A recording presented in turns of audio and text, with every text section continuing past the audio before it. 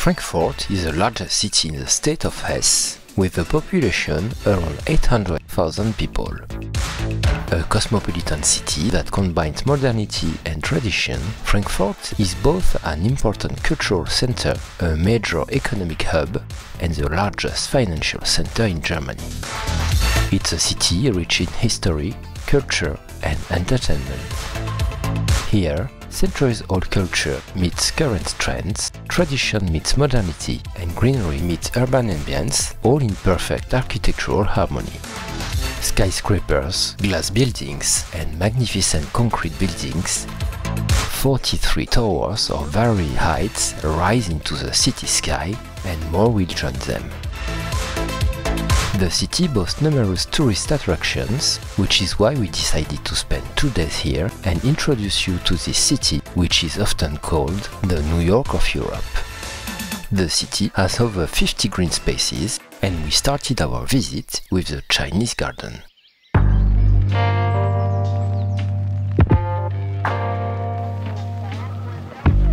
The main entrance to the Chinese Garden, officially called Garden of Heavenly Peace, is located near the entrance of Palmengarten Park. As you will see, it guarantees a change of scenery, and we haven't even entered yet, that we already spot photographers. Hidden behind thick walls, the Chinese Garden is an oasis of peace and greenery, covering 4,000 square meters in the heart of Frankfurt. It's open every day and free to visit.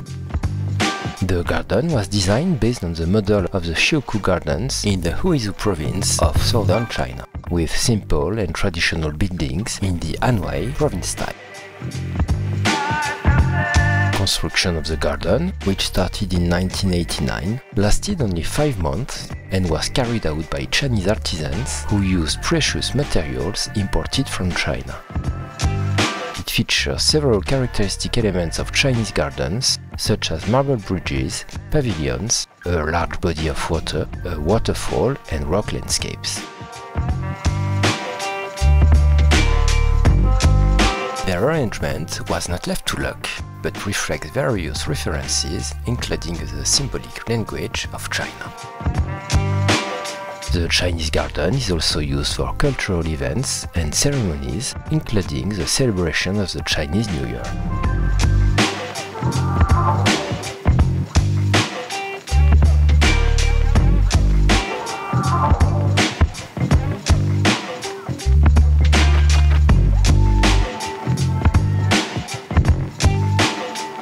It's a place that truly invites calm, reading for some, and meditation for others.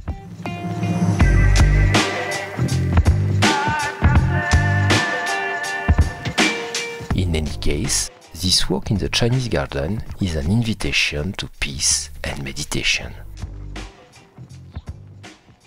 This first visit allowed us to relax before returning to the bustle of the city.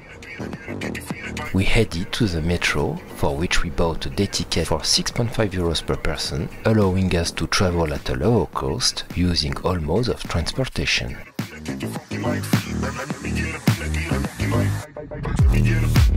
We left the metro and headed towards the city botanical garden, walking along wide and tree-lined streets. The Palmengarten is the city's botanical garden. In addition to its collection of plants, it's also known for its cultural events such as concerts, exhibitions, and gardening festivals. It was inaugurated in 1871 and covers an area of 22 hectares. It houses a wide variety of exotic plants, including palms, orchids, cacti, and tropical plants. It's divided into several sections, each showcasing plants from different regions of the world, including Asia, Africa, and South America. There's also a large lake with islands and a large greenhouse that houses an impressive collection of tropical plants.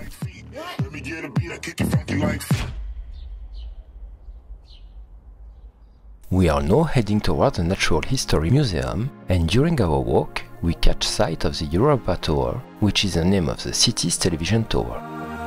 It's a self-supporting structure built between 1974 and 1979 by architect Erwin Hein and measures 337 meters in height. We pass by the Natural History Museum, inaugurated in 1858, and discover impressive life-size dinosaur exhibits. The museum currently houses over 6 million objects in its permanent collections. It features exhibitions on a variety of subjects, including biology, geology, paleontology, and astronomy.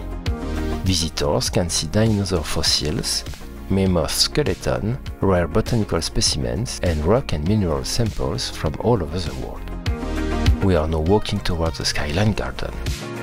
We can see the Mesotome skyscraper, which stands 257 meters tall and has 63 floors, 54 of which are habitable. It was built in 1990 and was then the tallest skyscraper in Europe until 1997. Facing the exhibition center, we can find the statue of Mercury, the god of merchants and thieves, donated by banker Anton Hahn in 1909. The statue was created by his sons in 1916 in memory of their father and is made of bronze in real size. The Hammering Man, created by American artist Jonathan Borowski in 1990, is located at the base of the building. It's a monumental and moving sculpture representing a walker with a hammer. The sculpture stands about 21 meters tall and weighs 32 tons. This is one of many similar sculptures created by Borowski around the world. The first Hammering Man was created in 1981 for an art exhibition in New York. Since then, similar versions of the sculpture have been installed in several cities around the world, including Seattle, Washington DC, and Frankfurt.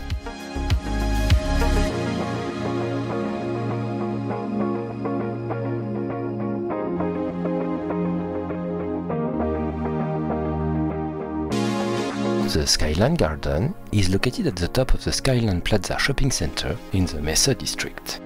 It's a rooftop terrace where visitors can relax and enjoy a refreshing drink or ice cream while enjoying the view. The Alex restaurant is also located on the terrace and offers a variety of dishes. In addition, the Skyline Garden regularly hosts small concerts and shows, making it an ideal place to unwind after a day of shopping.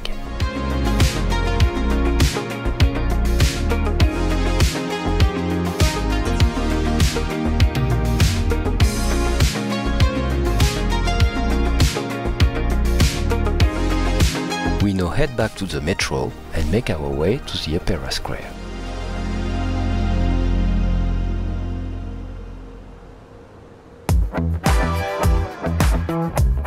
Behind the historic facade of the Old Frankfurt Opera House is one of the most remarkable concert halls in all of Germany and Europe. The building was constructed in 1880. Destroyed during the World War II, it only reopened on August 28, 1981.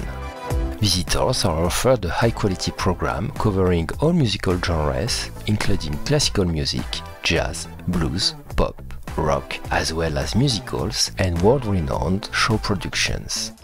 The Congress section of the Alter Oper organizes about 50 events per year and enjoys a great reputation.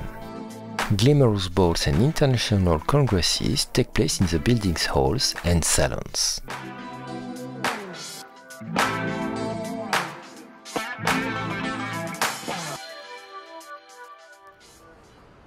Rothschild Park was once the great estate of the Rothschild family, who purchased the 4.5-hectare property in 1816.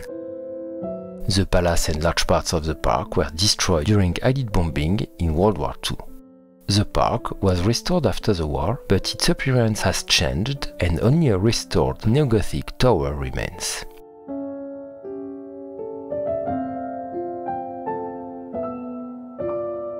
Nearby, we discover the ring of statues created by George Kolb in 1954. 7 bronze sculptures, a little larger than real, are exuding an impression of melancholy, and 14 basalt columns form a circle in the center of which an echo effect resonates.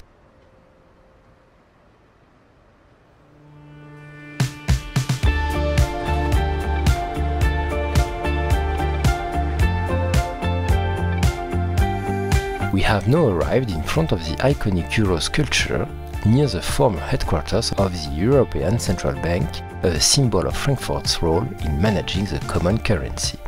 It's also one of the most photographed objects in the city and frequently appears in articles about the ECB. The sculpture was in danger after the banks that funded its maintenance withdrew their support.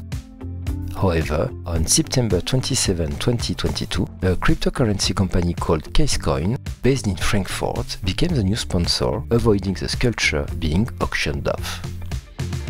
We continue our walk and discover several statues. The modern Olympus of Weimar, which was erected in place of the historic monument of Goethe when it was returned to its original location in 2007. The statue of Beno Elkann was erected in 1920 in memory of the fallen of the First World War. The statue of Friedrich Schiller, author of William Tell and the poem Ode to Joy, features a laurel wreath which emphasizes the importance of the author who played a major role in German literature. We now arrive at the fairy tale fountain. It's an Art Nouveau fountain that stands 8 meters tall and was completed in 1910, founded by the patron Leo Gans and created by the sculptor Friedrich Christoph Hausmann. The bronze figures were melted down during World War II and were not replaced for a long time. With the help of photographs from the 1920s, they were reconstructed in 2005-2006. We are passing by the first autonomous Jewish museum in the Federal Republic of Germany, which was inaugurated on November 9, 1988 by Chancellor Helmut Kohl. Through its collections, the Jewish Museum bears witness to 900 years of Jewish history and culture in the city of Frankfurt. End of the tour for this first day. Night is falling and we are heading towards one of the best Vietnamese restaurants in the city. You might say, not really local cuisine, but Frankfurt being a cosmopolitan city, we have set our sights on Asian cuisine. Perfect service and exquisite food. See you tomorrow for our second day of discoveries.